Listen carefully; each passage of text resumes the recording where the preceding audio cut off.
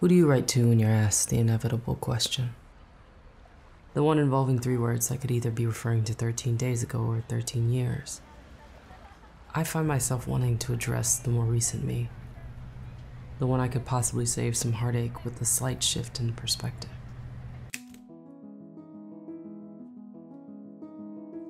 She's on the cusp of 30, the child of immigrants, mother from Cambodia, father from Nigeria, tired eldest daughter, middle child, newlywed who's married to the love of her life and the most supportive, honest person she knows. She's also a shadow artist who's worked at her family business for the last 15 years, putting out art on the side, but that art on the side is now gaining traction and it's all she can think about.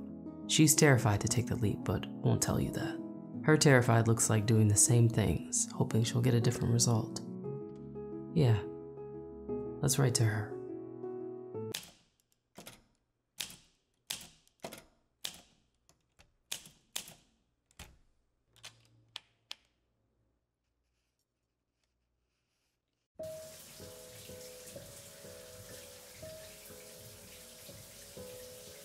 You are trained to wait for permission, praised for shrinking, rewarded for following orders.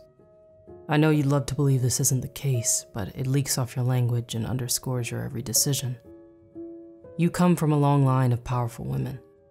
Women who hid grains of rice in the corner of houses during the Khmer Rouge. Women who fed the entire village with whatever they willed their gardens to grow during the Biafran War.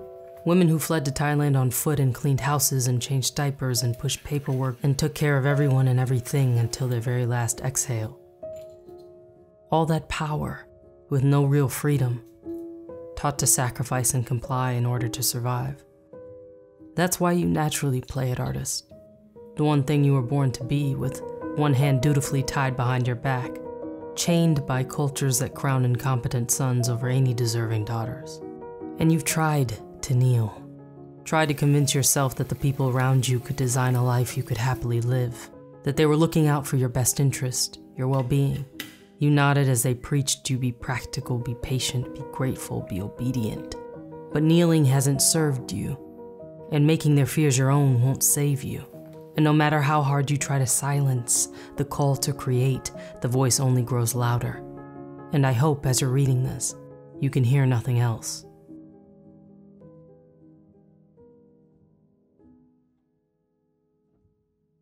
I'm not writing to warn you or tell you what's going to happen. But I can tell you there is no hack, no cheat code, no way around. Every day, you'll have to go to war with your conditioning. You'll have to fight the false idea that you're only deserving if someone says you are, that you're lazy, undisciplined, uninspired, that you were born to be some passenger. You have to forge a new identity through unapologetic action towards that which you deem worthy. And remember that in your hands are always 2 options: comfortable diminishment or uncomfortable enlargement. Choosing uncomfortable enlargement means facing the fear, the work, finishing what you've started, writing the books, shooting the films, growing the businesses, pubbing your art more than anyone else's. It means venturing into uncharted territory, both internally and externally. Uncomfortable enlargement means building courage and practicing patience and taking your gifts seriously. It means action on your own behalf. It's not going to be easy. Doing is uncomfortable. Commitment is uncomfortable. Accountability is uncomfortable. Any endeavor that requires a piece of flesh is uncomfortable. But it's the only way we start a new sentence that eventually builds a paragraph over and over, filling the page, our lives, until the chapter changes. So every day, give yourself the permission to pick up the pen and go to work on the life that no one could ever write you.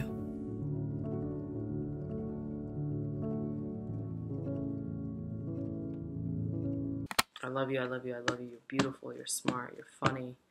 You're everything that you think you don't measure up to people to be. No one's smarter than you, no one's better than you. You can do anything you set your mind to. This is just a reminder for you to look back on a couple months from now, a couple weeks from now, tomorrow. But continue to strive.